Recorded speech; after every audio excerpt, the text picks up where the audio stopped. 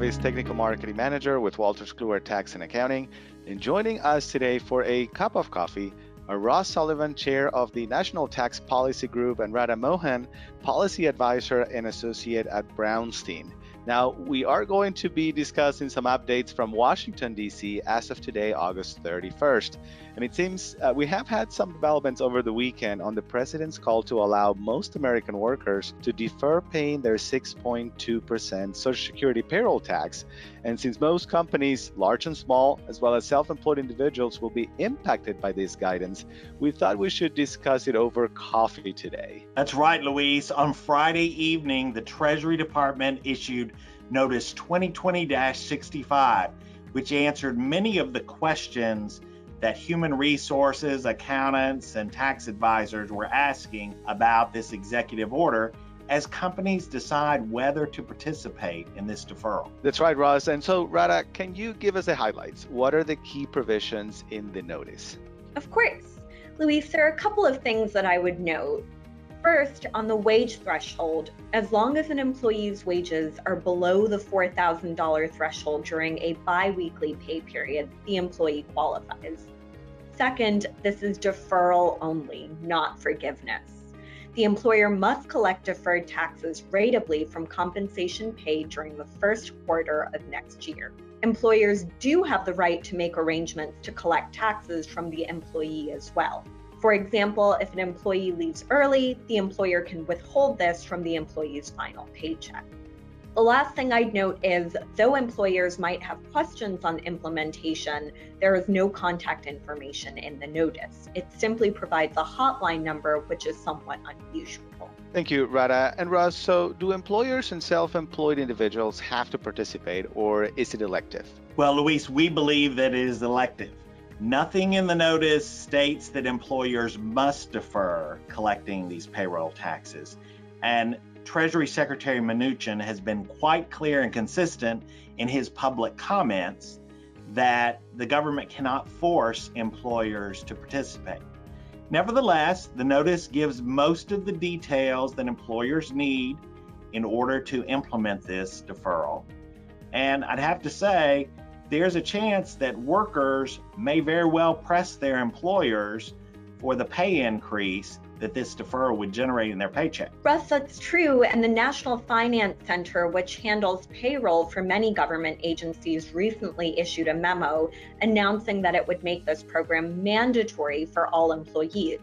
So any federal employee whose wages are less than the threshold will have withholding paused.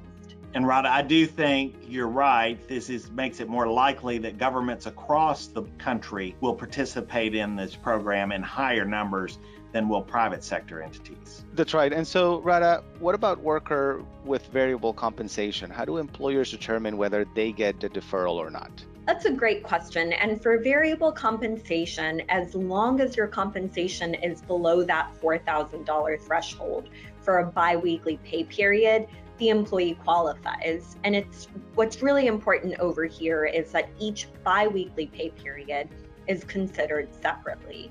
So this means that an employee who makes $4,100 during one bi-weekly pay period may not qualify for that pay period, but if compensation again dips below the threshold, they'll subsequently be able to qualify. And so, Ross, it seems like employers will worry that they will somehow be on the hook to pay the tax on the back end. Does the notice give employers any protection? Well, Luis, the notice does give them some protection, but for many employers, it won't be enough. The notice states clearly that employers in the first quarter of 2021 can collect a double portion of the 6.2% in order to make the payments of the deferred taxes. That, of course, would occur if Congress doesn't come in and forgive the taxes. The notice also says that employers can work out special arrangements with the employees.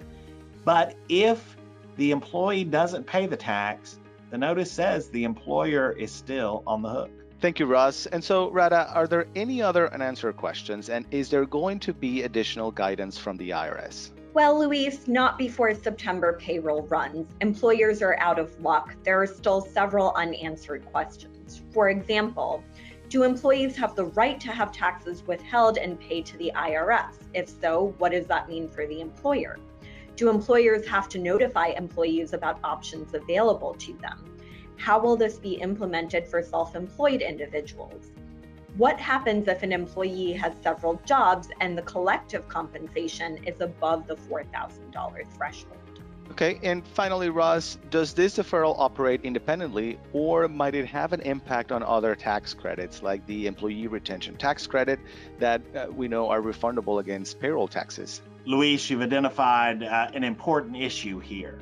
So there's only 6.2% of the employee's compensation.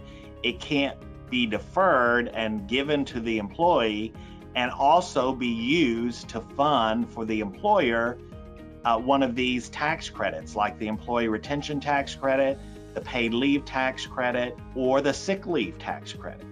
So as a practical matter, we think what is likely to happen, and the IRS may issue guidance on this in the future, is that employers who do participate in the deferral program, if they are entitled to the employee retention tax credit or one of these others, they will have to file for and claim a refund that's issued by check from the IRS instead. Okay, so there is definitely a lot of information to digest. We appreciate the guidance and the insights from the Brownstein Law Firm, and we will explore these and other issues at our upcoming fall conferences that are taking place virtually. The Brownstein Law Firm will be hosting 2 sessions during the CCH Forward Together virtual conference, as well as the GetWise 2020 virtual training seminar.